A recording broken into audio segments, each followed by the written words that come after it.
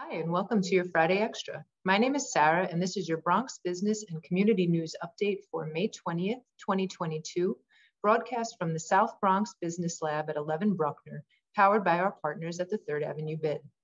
If you're looking for an extra helping hand for your business at little to no cost this summer, we urge you to check out our Friday e-news and the news releases page on our website to learn about the various internship programs hosted by our members and partners, including Manhattan College, Lehman College, New Settlement, and of course, the newly expanded City Summer Youth Employment Program.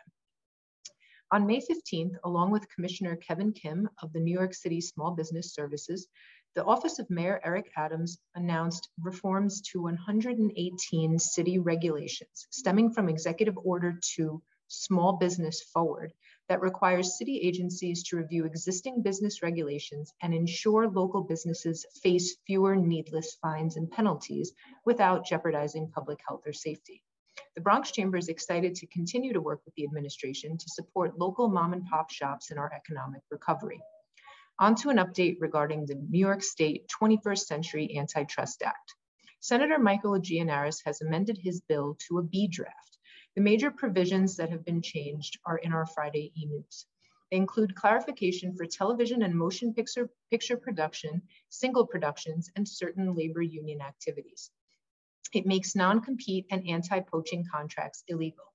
The position of the Five-Chamber Alliance maintains that this bill remains highly problematic for most businesses in the state, large and small.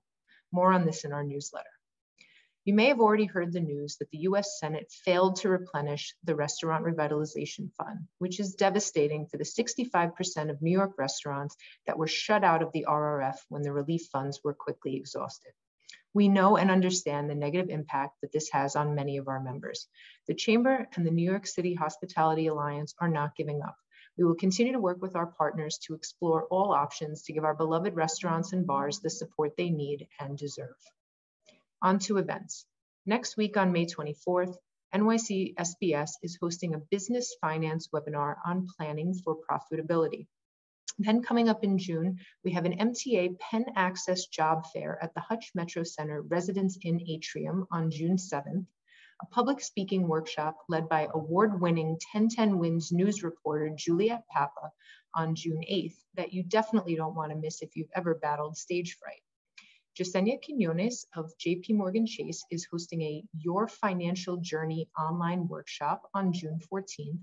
And wrapping up June, our golf outing on June 21st at the Trump Golf Links at Ferry Point is one of our Bronx Chamber signature events you don't want to miss. All details and registration information are on our website events calendar, business.bronxchamber.org/events.